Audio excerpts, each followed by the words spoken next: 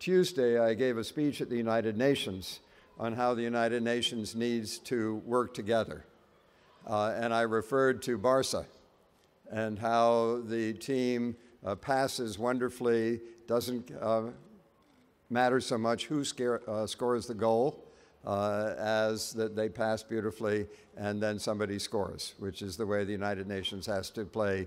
The various agencies have to play with each other also. So you're an inspiration to all of us on how you do things. Over the last 10 years, we have together reached 1 million children and touched 1 million children's lives. An infant in Swaziland who's getting an early HIV test, which could save her life. A girl in Malawi who's getting counseling at a Children's Corner Center there. A Brazilian child with a disability who is in school and playing sports with the other students.